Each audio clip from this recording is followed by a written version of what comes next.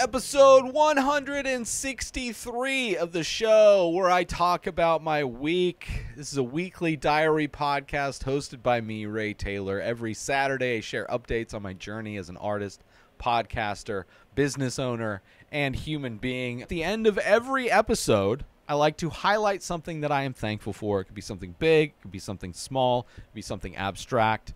But this week, I am thankful for baking soda. It's amazing. I've been getting into making my own cleaners, just finding ways to cut costs. And white vinegar is very similar. There's a lot of cleaning purposes you can use white vinegar for, but baking soda also very good. So here's some things that you can use baking soda for. Obviously baking, but general cleaning. Right, baking soda can be used as a gentle abrasive cleaner for countertops, sinks, other surfaces. Right, simply make a paste by mixing baking soda with water and scrub the area you want to clean. You can use it as a carpet freshener. If you have a dog, they sell carpet fresheners, or you can spend a lot less and just get baking soda.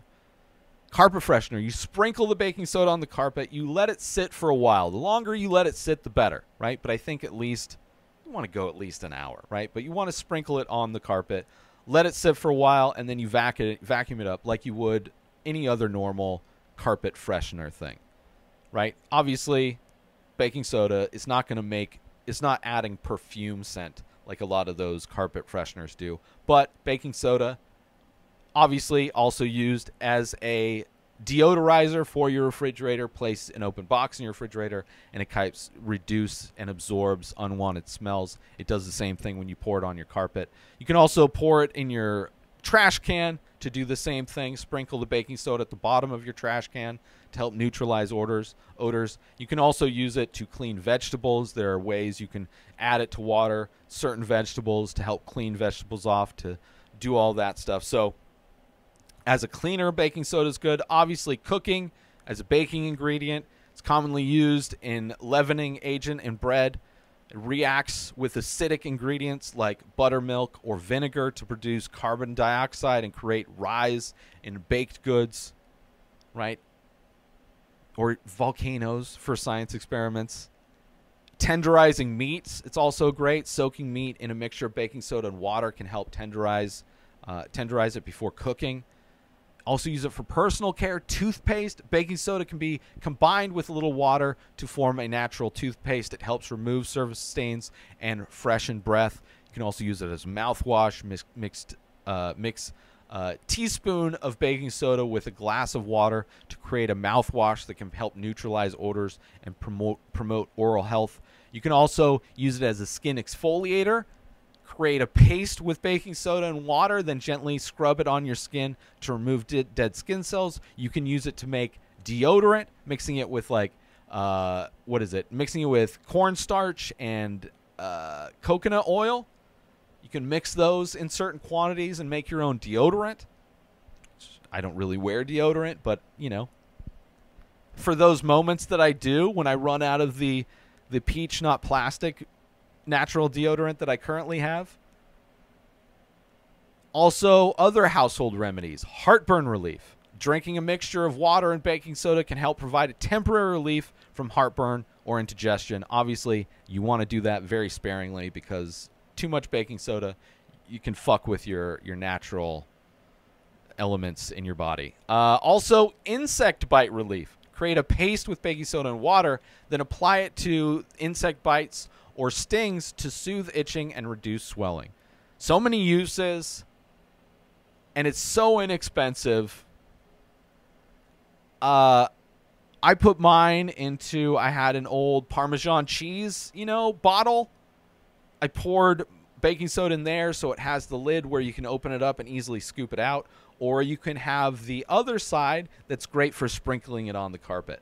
That's the container I've put my baking soda in to help with the dispensing and also keep it closed, fresh, all that kind of stuff.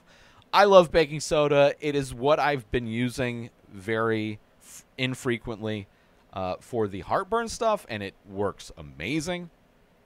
Again, don't do that regularly.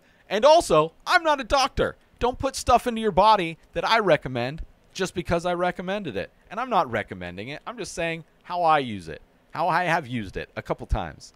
But also kind of a great alternative to having antacids around. But if you're obviously you have an issue with it, then it's not something you want to do regularly. Upcoming events. Well, I guess before that, I'm thankful for baking soda. I think it's great. I think it's great. And I want to do, maybe there'll be more things like that I've been using that I'm thankful for. But I've been using baking soda like crazy lately and wanted to share that. And also, I'm very thankful for the opportunity to connect with all of you through this podcast and for the chance to share my journey with you. Please join the conversation by leaving a comment or rating on your favorite podcast platform or over on YouTube at youtube.com/inspireddisorder. Thanks for tuning in, and I'll see you next Saturday for another episode of Rayz Dayz. New episodes of The Ray Taylor Show come out every single day. Subscribe on YouTube and everywhere our podcasts are found. Binge the full week over at inspireddisorder.com/plus. Buy Ray Taylor Show merch over at inspireddisorder.com. Have a wonderful day, everybody. Peace out! Today is the day where you wake up and you realize that everything that you've been dreaming about, everything that you've been wanting, every goal and wish and hope that you've ever had can become real. Dreams can come true. What you manifest in your mind, you can bring to reality.